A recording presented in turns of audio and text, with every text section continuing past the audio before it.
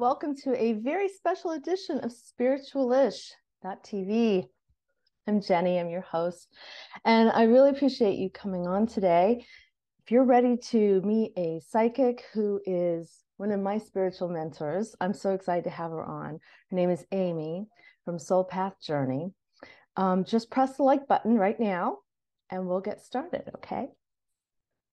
Hi, Jenny. Thank you so much for having me. I'm so excited to be here today. Thank you. I'm excited too. Woo! I know exactly what I want to talk to you about too. So for everyone watching, they have to go to your channel, Soul Path Journey on YouTube, and see kind of the build up to this story. Because when did you start talking about love bug energy? How long ago was that? I feel like it was earlier in the year, so it might have been coming in around February or March of 2022. Okay. And when I heard about it, it was one of those things like it was created or sent to us, like something to energy to work with that was new, or we didn't know about it or something, right? So, and I was like, oh, it really turned me on because a lot of my work is based on self-love and love and love and love and love. And I was like, that sounds so yummy. And I started incorporating it into my meditation. So that's why I think everybody needs to go back and watch the channel to see kind of the evolution of this thing.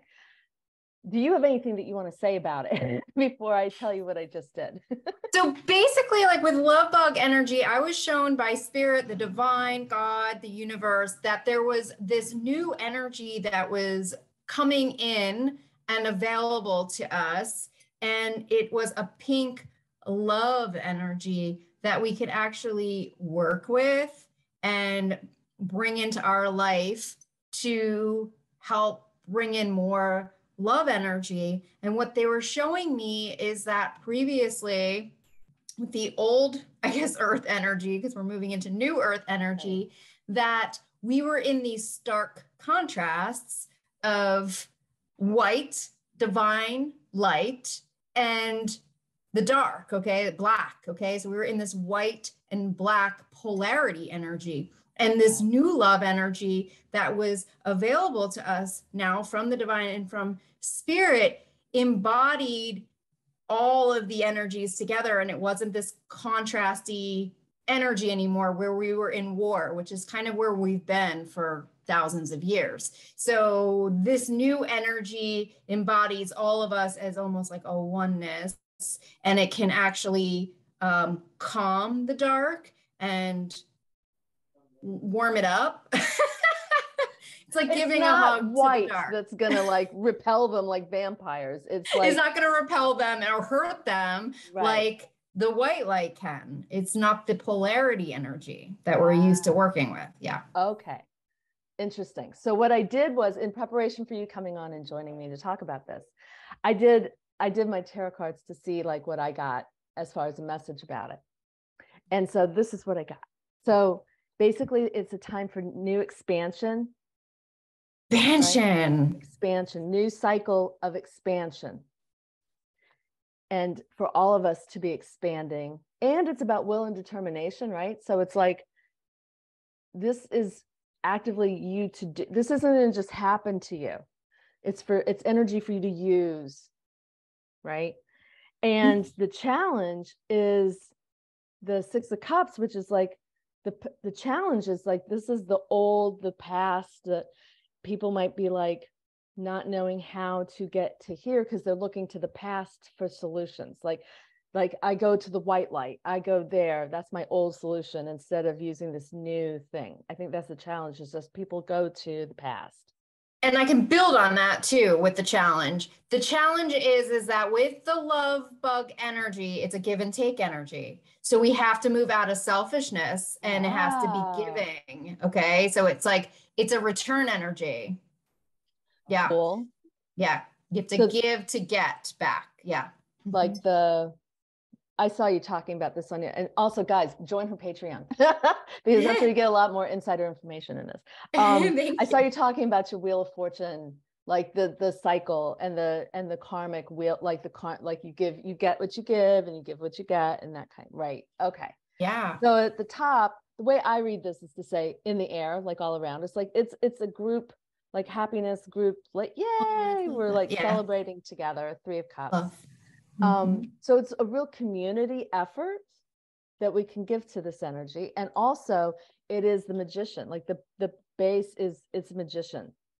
Actually, the base of the matter, it's so funny because I kept trying to figure this out and I kept getting this card, the Hermit, which, you know, studying it, looking at it, figuring it out kind of thing, and doing the groundwork. So that's what this whole reading is about. But then the magician is like, right, which is again up to us. We have the power, and we're the magicians. We're the ones that do this. And embodying that energy as our own, because we're all connected, right? We are part of God. So we are the magician of our life. We are the creator. Yeah. Yes. So in the past, it's like letting go, again, letting go of the past, like this. So this is talking about like, so now that you've let go and said, okay, I'm stepping into something new, there's the stars in the immediate future, right? So we have a lot of hope about this and a lot of like bright prospects and the star energy. And so what we're coming into collectively then would be the King of Cups and the Knight of Wands, which, I mean, so this, right? I mean, that's like warrior energy. Yeah, that's like and that's why I was feeling so much like, because the whole thing when I'm talking about Lightwalkers, yes, I went through this little period where I was like releasing all the work, because you really are my spiritual mentor in a lot of ways here. So like I said, okay, she's releasing this truth warrior thing and the warrior energy, because I did my past life reading enough to know that at some point, and I guess we all, you know, been warriors, but like that's kind of been something that's I've had other people see, you know, like that one girl did this reading on me. Well, not reading, it was this intuitive thing. And she goes, I see this mark. And she described exactly when I was a soldier back in Spain, back in the 1200s or something, and killed a bunch of people. It's awful. But that is a big part of me. And I always call it big sister energy. I always feel very like I want to stand up for the underdog. I always am attracted to people that want to help themselves, but kind of are like, what do I do? I'm always stepping in with the warrior. So I do feel like there's it's not wrong to be warrior-esque. And I've been and it's emerging as a new sense, I think, of what warrior is too. Because the old warrior is like, well, I don't know, more struggle energy in it, but I feel like the new warrior is a boldness and a bravery and a standing in truth thing, like a standing in energy in a bold way, right? Yeah, not necessarily attacking. Right. It's proudly owning what you already have. You don't have to prove it. Yeah. Which it's a new warrior energy. Yes. So like Lightwalker, I was saying, was like part Lightworker, part Jedi Knight. Yeah, like I have been getting Star Wars references a lot from my guides, so it definitely does embody that. Yeah, for sure. Yeah. So what other people see is the High Priestess. So this unknown, like wisdom, it might feel intuitively like, yeah, I get it, but it's still like, you know, there's still like still trying to figure it out with people, with one another. Yeah, because you have to be able to tap into that higher knowledge, right? It doesn't come to you. That's exactly. It's something that you have to, you know, I think just checking in with your spiritual self and really seeing where you're at and feeling your way through this energy. Right. Yeah. So then hopes and fears, the hope is, you know, that this is all the good times flowing and everything's, you know, yay.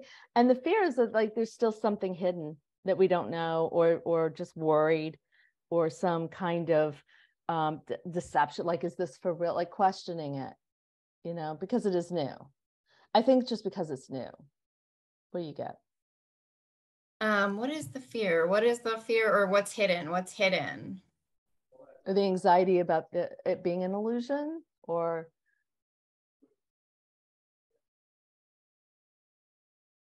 lurking under the surface, they're saying. Distortion? Well, because this says also imagination, subconscious. So it could be, you could, without knowing it, be tapping into your fears instead of your love, which is why it requires the inner work.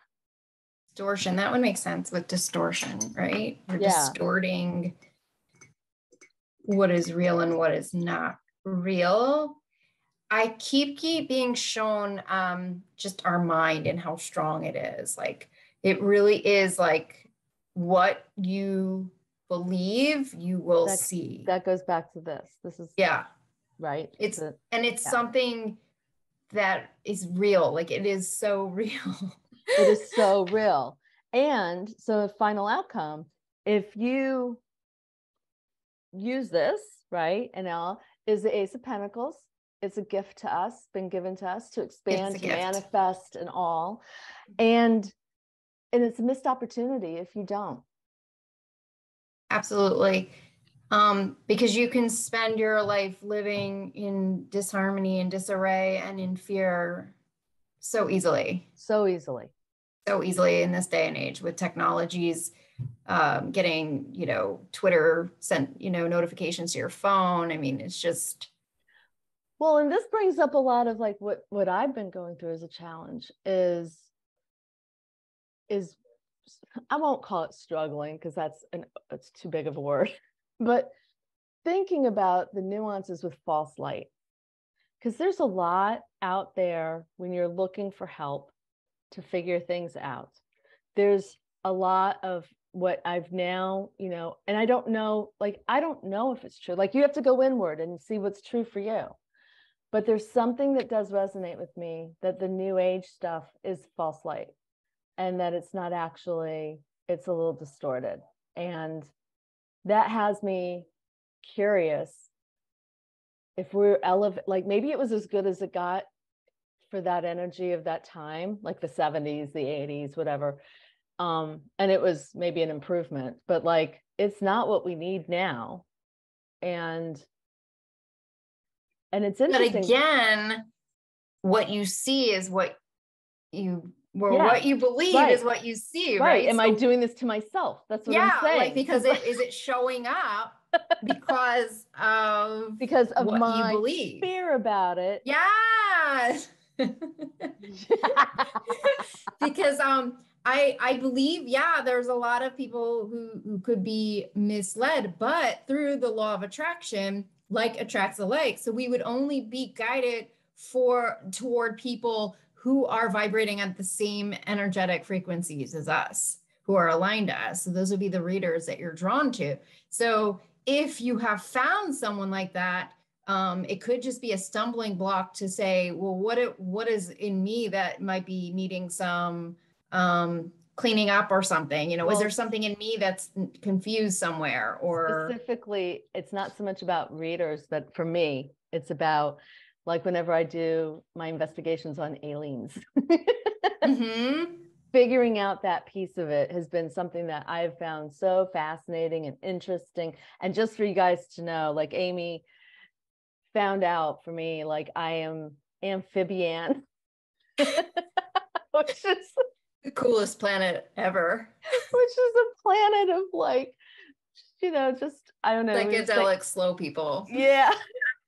So I'm like of the psychedelic slow people. Everything was love, purple and green. It was all love. Everything's purple and green. And it is like, everything is good. Yeah. But you're kind of sitting there like a little, I was sitting there like how do I describe it? Like, what's the commercial with the little critter, the lizard guy? What's his Geico? Yeah. I'm like the Geico lizard. That's the closest looking thing to what I saw in my mind. I was like, it's not even quite right. But I was like, Amy, am I a reptilian? She's like, no. No, hold on. You're an amphibian. I was definitely going more down the mode of Sesame Street, like the Muppets, like Cookie Monster or Grover, Yeah.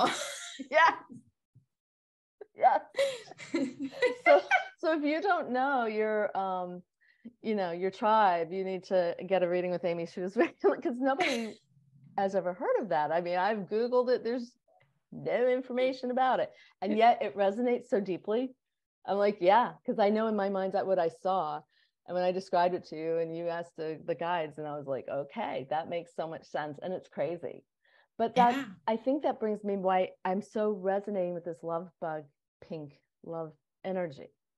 Yeah, because it's part of you. Yeah. what that kind of is. And, you know, when you asked me one time, you were like, so when do we get to the Zen part? I'm like, no, that's not what this reality is about. That's another realm, you know, we can achieve it, but like, that's not, I don't think, the point, because if you're all Zen'd out, you're not really helping other people. You are with your vibration, I guess, but there's a difference. There's something about 3D that's very special, that we're supposed to be interacting with one another. I agree. I do think that we are meshing together, like the Tibetan monk with like this warrior energy, that we're moving into more of like an existence of excitement and happiness kind of a thing, and exuding it out. Yeah. Yoda energy. Because we need that fire. We need that passion in there, because it ignites the fire of other people. And my guides keep taking me to Kundalini energy. That's what they keep taking me back to over and over again as a great healer. And I took Kundalini yoga many years ago in LA, and I learned a lot about it. And actually that information has gone out wrong too, to the collective. There is a lot of misinformation, and that would fall into your new age category of, new age is bad and that kind of a thing. There are these underlying themes and messages that are going out along those lines. And I almost think that they're intentional in some way to kind of sabotage the birthing of some beautiful stuff as well. Well, so specifically, just looking at the love bug energy, doing it the right way, because that's what I said, do you want to come on and talk about this? Like, what do we do? What do we do? So what I'm really feeling with this energy is that it's always there and it's always accessible to us, always around us, but you're not going to be able to access that energy if you are not operating from almost like a Tibetan monk kind of energy inside. You know, you do have to have that kind of stillness and quiet in your life to be able to feel the energy. You have to wake up in the morning and start your day fresh. You can't start your day with news. You can't start your day with social media, because what happens is you're opening yourself up at that moment to the unknown. You have no control what is going to show up in your feed. Okay. You can go onto Twitter, and in that moment you discover that some person that you never met before, their dog died. That can throw a riff into your day, because you all of a sudden now feel sadness. You haven't even started your day, and you're already going into had your cup of coffee yet. You haven't even had your cup of coffee, and you're going into lower tier emotions, right? That's the most unhealthy thing. You have to keep your vibration in the upper land of emotions. You have to go into gratitude, love, happiness, fun, freedom. You have to go into the complete upper range of emotion. That's where you have to live in to access the love energy that's always available to you. And you will not feel it in the fear, lower vibrations. You won't feel that energy as much. So let me ask you, what do you do in the morning? What's your thing? So I have to be cognizant of it. I am a psychic dreamer, so it's really hard because my dreams are like psychedelic, you know, they're very like trippy. I mean, I have all kinds of symbolism coming in with strange people and stuff that could be connected to stuff that's really dark that's going on the planet. So I have to work through my dreams when I first get up. And I've been starting to just write out my frustrations of being like, I don't know what this means. I don't know why I have to have this, why these people came in, why they were all negative. Is this, you know, an energy that's coming in through my, you know, through another dimension that's kind of trying to mess with me. So I have to like kind of work through emotions first. Yeah. If you're operating on like a psychic level like that and you have really bad dreams, I think that's something that intuitives have to I did this morning. You know what I dreamed? Well, I sat there and I kept thinking about it, and I was like, stop thinking about this, because guess what? I don't know. And I don't care. Like, I had to talk myself off the ledge, because it was about the royals. Oh, interesting. Fergie and Andrew specifically. And Fergie was like little. She was like 12 or younger. And I mean, I don't know anything about Fergie. I don't keep up with any of that. And the only thing I knew about her is, aren't they divorced like a long time now? So whatever that is, I was like, stop trying. My brain's going, well, what's this mean? I see the picture in my head of this young, childish, you know, girl, like, and I was like, that's Fergie when she was young. And I was like, this is not, it felt gross. It felt ick. And I was like, I don't really want to know. Yeah. No. And it's so harsh, the energy, right? Like you're like, how do I shake this? Because your brain is still, if you're an intuitive, your brain is almost like has these like feelers that go out and is still seeking information about it subconsciously. So it's really hard to shut the intuitive mind off. But you're saying you write it down and you try to keep a track of it. I usually just try to get the frustrations of the dream out. Like if I'm like, why did this happen? Why do I have to have these dreams? Why do I have to have all this darkness come in? You know, like the frustration out of it, the emotions that I'm dealing with, because that's actually better than writing it down and remembering it, kind of a thing. Right. Oh, I know my dreams are not usually literally about what I'm dreaming about. It's about something completely different. Like what happened in your last meetup, which is another reason, guys, you need to join her Patreon, because on the angel level you get to go to her meetups, which in the meetup you had someone actually had clueless. Oh my God, that was epic. Yeah. she knew what she dreamed, she could describe it, but she was like, I have no idea what this means. And then the whole group jumped in. You were tapping into guides and getting some messages and stuff. And by the end of the session, we all figured out what it meant. Yes. And it was about the royals too. It was about the royal family. And we came to the conclusion that her guides, well, she's been asking them for messages that are big. Like she wanted some big validation that she was tapping into stuff. And wow, she got it that day. She definitely got it. Oh yeah, we all got it. It was like crazy. So yeah. So there are groups, and if you're listening to this and it's resonating with you, definitely I will link Amy's channel down below. And to join your stuff. But I think you were talking about, like, what were you saying? You wanted to start a love club or so? What was it? Yeah, I've been shown a love project and love project. Yes. And it's going to be a project to give back to whoever, I think. And it's just to kind of pass love around. That's what I'm getting.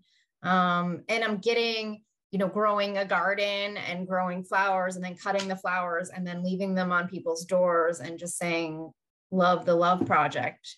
Oh, I love that. Yeah. And it kind of reminds me of the wine fairies. Have you ever heard of the wine fairies? But it does seem like that, right? It's like a fairy kind of thing, right? Yes. It's like a mysterious, like you've been visited. Wine fairies are just a group of people that somehow you get your name on the list. I've never had it happen. Someone was telling me about it. You get a name on the list, and these people just pool their money, and like it's whoever lives near you will just buy wine for you, leave it at your front door. And it's like, it's like that, but with some message of love, like flowers, or it could be a card, or it could be painted stones. You know how you do all your arts? It could be a piece of art. Yeah. It could be like literally like crystals or anything. So that's what they're showing me. And they've been showing me like where to start planting and how to start doing it and how to connect it back in, like showing it. Yeah. So that's kind of what I'm excited about it. I really am. I love this because it really could be something that everybody, no matter where you live, can do. Yeah. And then people could share what they're doing to inspire other people. Like, because I'm one of those people, I'll be like, I don't know. I mean, as creative ideas as I get, sometimes I'm like, I don't know, just tell me what to do. I have no idea. And if you're one of those people, like, that's okay. You could like see the list or posts. People, you could share. I don't know. What are you going to do? Are you going to put this on your Twitter? Like, what are you thinking? I'm thinking it might be going to like an Instagram possibly. Yeah. And it would be shorts, like short videos possibly. And people could do their own thing and then tag you. Yeah. That'd be fantastic. Yeah. And I also feel like there's this experiment by spirit or a challenge to see what love can create, like taking a concept, because they showed like my friend has a beautiful home. It's in Hollywood, but it needs some love. And I think we were thinking of doing like before and afters and showing like what love can do, even with that, like just bringing in the energy of love and embodying it in everything we do. I love and it. turning it into something beautiful, like So, beautiful so and before we go, just tell us how to tap into it. Like, what are we seeing? What are we thinking? Give us some verbiage or visuals. What are we to draw this in? Because this whole thing was about doing the like the groundwork for it. What's the groundwork? Like, what am I thinking of? Not just because people go, oh, love, but like when I first heard it described, you described it like kind of like a funnel of this pink. it's magenta, like pink smoke energy. It looks like pink smoke. cotton candy energy. Like that's kind of the energy of it. Okay. So what's It can like? actually, the pink love bug energy, it's really strong and it can embody very dark energies, like even people on the planet. It can Because embody the smoke them. part is like a gray mist. It's so hot. It's like a hot pinky pink that is powerful. It's a love energy and it can actually, it will wrap itself around a dark person on the planet and embody them in it. And it actually takes away their dark powers. I love that. That's so powerful. So if somebody's bothering you at the office or in public, we do have to have new ways of dealing with our anger, and that's part of this teaching. And when we get fearful of people, we see threats on the news from different world powers or world leaders. Instead of getting upset, instead of going into panic, that's when you call in the pink love bug energy to surround those humans. So what's your hashtag? I know. What's the hashtag for it so we can start? Pink love bug, maybe. Hashtag pink love bug. I love it. I'm excited. I'm excited to see what else comes from this. But like, that was beautiful. Thank you for sharing. I mean, this is the kind of messages I want everybody to like hear, because this is so empowering. You can do this. You can figure out, you can do this, and how to spread the love, and also how to love on the people from afar that you don't need to have in your life, but you don't need to wish them ill. You don't need to hate on them. And you don't feel powerless in the process. You don't feel vulnerable, and you don't go into lower energies because you now are taking control of the situation, and it's different. Yeah, it's a different energy altogether. That's really, truly the powerful message right there, is that we rise in that energy. I got goosebumps. I'm so excited. Thank you so much. You're welcome. I know this is fascinating. Energy is fascinating to me. And I love how the divine helps us all the time. And, it's just, we don't know that it's there, a lot of us, but that's what the intuitives are helping with right now, is helping to enlighten us in new ways. So absolutely. Exciting. All right. Well, I will talk to you again soon. This is so exciting. Please, guys, leave your comments below or reach out to Amy, join her stuff, and I will see you there because I'm all about it. I'm all up in her stuff. Yay! All right. Bye, guys.